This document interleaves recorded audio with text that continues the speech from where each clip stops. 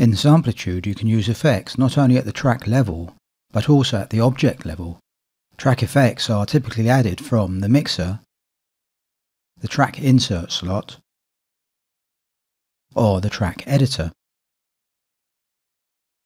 But you can also add effects to individual clips using the Samplitude object editor.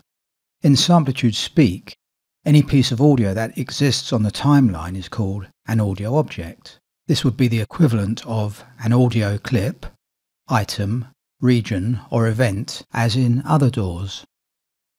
To open the object editor, select an audio object and double-click or press Ctrl+O, or just click on the tab. In Samplitude Pro X, the object editor is now docked by default. To undock it, double-click on the Object Editor tab, double-click again to redock, or left-click and drag the tab upwards and release the mouse. You can also drag the Object Editor back down to the dock. When the green horizontal line appears, release the mouse. All audio objects inherently have their own object editor. You can have one object editor for one complete length of audio, or you can chop that longer piece of audio into shorter objects and add effects to those individual objects. You can then enjoy real-time FX processing using discrete object editors. No rendering is required. So in essence, every audio object has what you might describe as its own dedicated channel strip.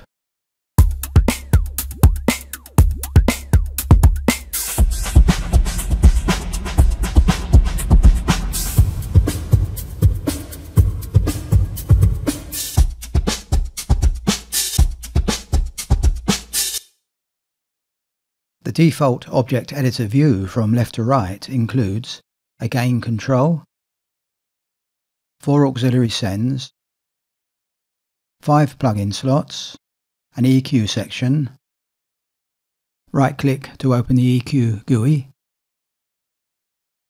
pan stereo controls, right-click to open extended pan settings, plus a volume fader. There is also a section for managing object automation.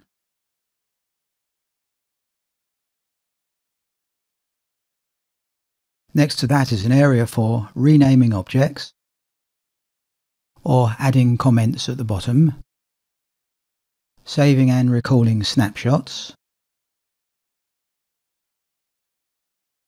applying changes to other objects, and bypassing effects. Audio objects can also be frozen. Freezing an object will render all object editor effects, therefore replacing the existing object with the rendered version. This can be undone at any time. Right-clicking in a free space below the stereo control opens a context menu. This menu lets you switch between different skins, including Object Editor Max. Here you can view all parameters in one single window, including fade in, fade out, file browsing, objects and wave nudging,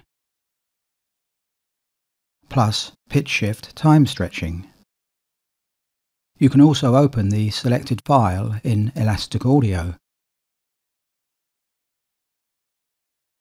If you prefer to use the default non-max view, you can tab between the 3 sections using the large buttons on the left.